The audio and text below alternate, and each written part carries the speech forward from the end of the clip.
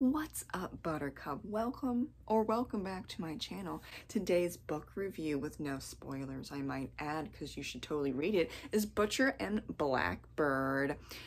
This was a 4 out of 5 star read.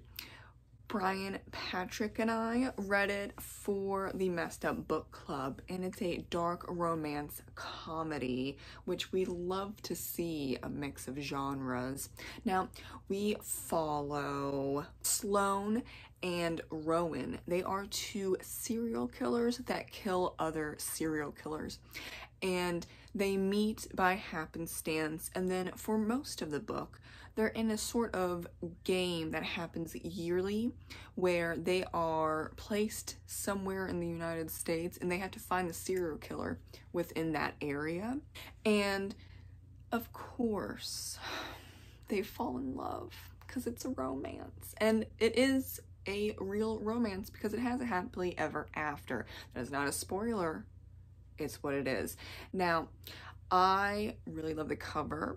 I was attracted to the cover when I saw it on Goodreads a long time ago. It's not even that long time ago. It's something. When did I add it to my TBR? I don't know. We've been holding on for quite some time, but it was scheduled to be read for the Messed Up Book Club in July, and we jumped on it, and we all enjoyed it.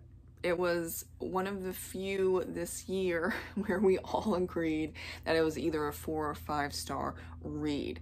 Now, I gave it 4 stars because there are 2 scenes that are pretty significant where it's a little coincidental, a little unbelievable.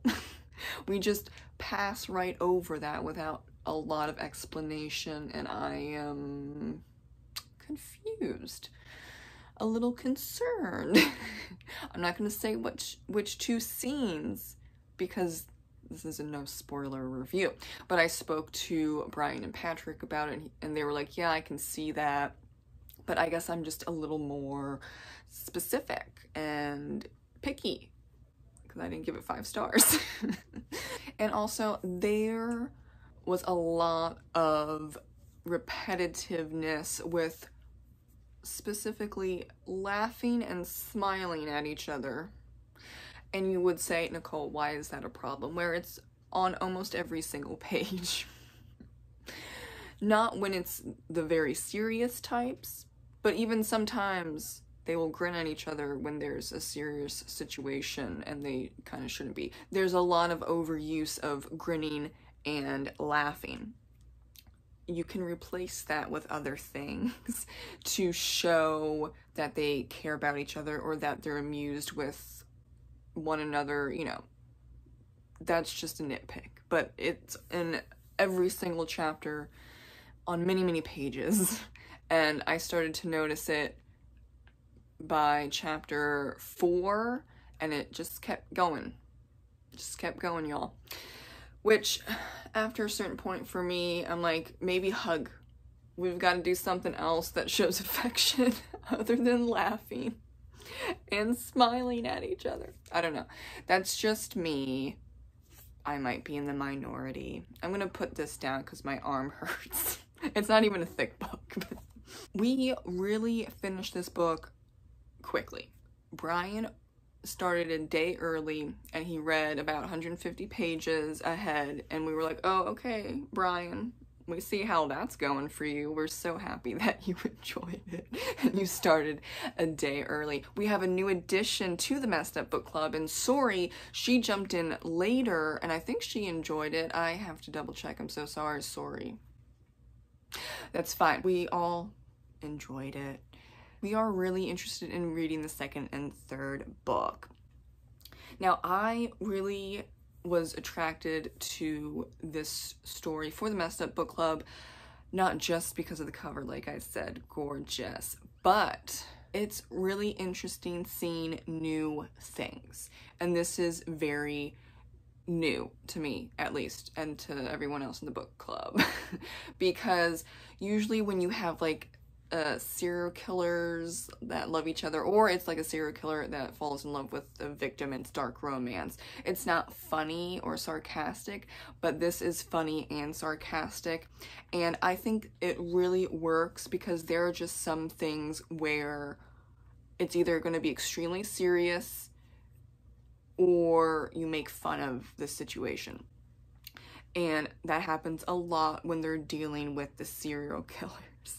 There are some moments that it's serious, okay? But for the most part, it's funny.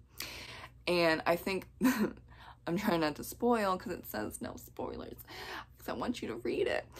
I think one of the best scenes is somewhat in the beginning, maybe it's like halfway, where they go, pretty sure it's California, or at least the West Coast.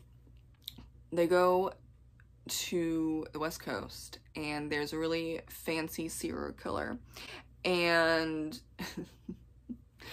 they're served food, but is it really food? I could spoil that for you, or you could just read the long laundry list of trigger warnings in the front of the book. Oh yeah, did I mention it's like 2 pages of trigger warnings, but it's also portrayed in a funny light. Like, you read the summary and it says outright, these are 2 serial killers that are killing other serial killers, and they love doing that, and they then get together and hunt people. Basically, they're bad people, but they're hunting and then torturing and then killing them. They're not great, but you love them anyway. I mean, hypothetically. I'm sure some people read this and they're like, this is trash. Of course, but overall, you learn to love Sloane and Rowan and also their friends. And Rowan's brothers, though, you know, I can see where, I think with Finn, because it's Rowan, Finn, and Lachlan. Finn is going to be the 3rd book, and I can see I might be annoyed with Finn. Lachlan is at least funny. Finn's a little too serious anyway, though. Anyway, I'm just going to read final trigger warning in the list. It's a book about serial killers, so there's some generally messed up murder and chaos. Yeah, that's about it.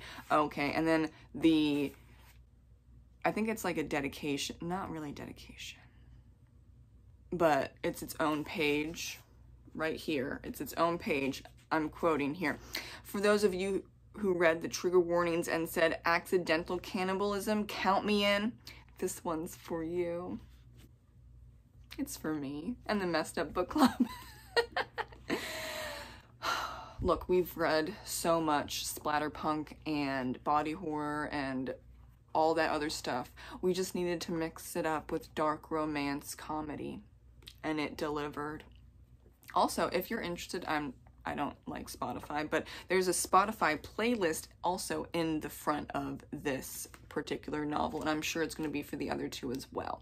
I just overall enjoyed this book with some caveats, like I said, but you know what? I'm a nitpicker at times. I know that about myself, but we are definitely going to read the other 2 books.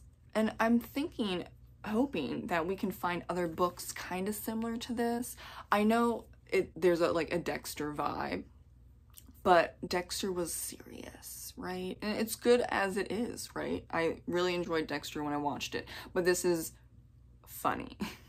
So it's a mix. It's a new mix of genres and subgenres within the romance category, and we love to see it. We love to see new things popping up. So thank you for watching my book review on Butcher and Blackbird. I'll see you in the next video. Have a great rest of your day, and don't be eaten, and don't kill anyone, okay? Thank you. Bye.